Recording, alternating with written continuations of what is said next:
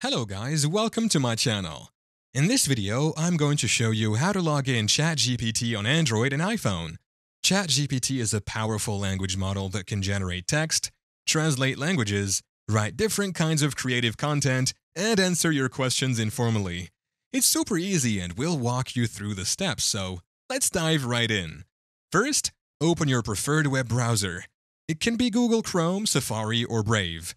On the search bar, go to chat.openai.com. Here on this page, you have two options. You can either log in or sign up.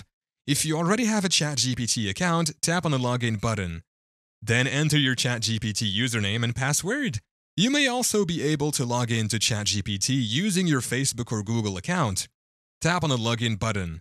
If you're new to ChatGPT, you must create an account. Don't worry, it's easy. Just tap on sign up or create account. Follow the prompts to enter your email, create a password, and agree to the terms. Make sure you're using a strong and secure password for your ChatGPT account. Then hit sign up or create account again.